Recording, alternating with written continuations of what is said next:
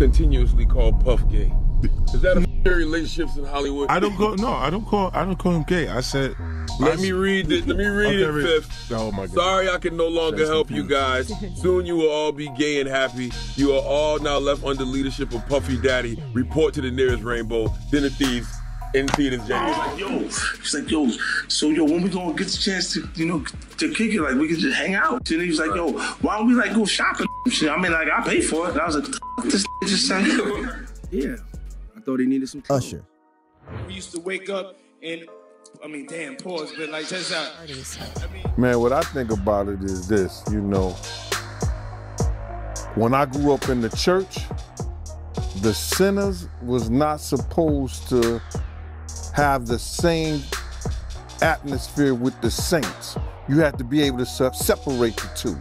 So I'm looking at him as a saint going to a party that ain't nothing but sin. Drinking, maybe fornication, man on man, woman on woman, he on she. But maybe he there to lay some hands on somebody. Maybe he there to save some souls. I know he got a contract with Revolt, so I'm just like, it's just real strange that he would be found at any kind of Diddy party or any kind of place with Diddy unless it's in a business atmosphere. So now what he's doing is he's making,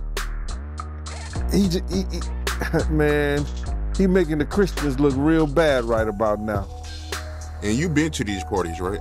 Oh yeah, I was there when he was doing the white parties in the Hamptons and the whole 9 yards. So I know what goes on at the parties. If, they probably got a little bit more freakier, as time.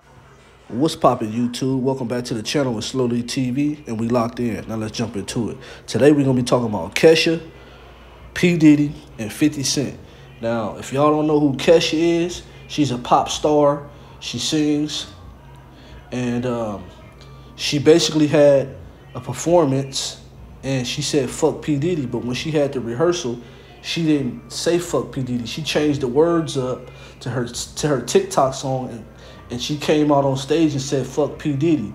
Now 50 Cent took the initiative to start trolling P Diddy again once he seen Kesha said fuck P Diddy on stage. Now before we get into this clip, I'm gonna show y'all how 50 Cent was just trolling P Diddy. So 50 Cent had to say this on Instagram. He said, 50 Cent, LOL, she said, fuck P Diddy. Ha ha. Puffy like 50 told her to say that. Now, in my opinion, she didn't say that because 50 Cent told her to say that. P Diddy has a trending name right now. He's a trending topic. So anyone who says P Diddy is going to shed light on this whole P Diddy situation, and are going to shed light on themselves because P Diddy is a popular name to say right now. No Diddy. But to say that, Kesha, she went on stage and she said, fuck P Diddy. Now here's a clip of that. For Kesha!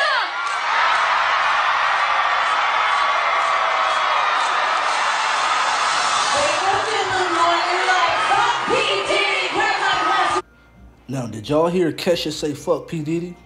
That's not in her original song. When she rehearsed the song, she didn't say fuck P Diddy. She went out on stage and did a clout chaser move and said fuck P Diddy on stage. Y'all let me know what y'all think about that. As a matter of fact, let me play this back for y'all to see it again. For Kesha!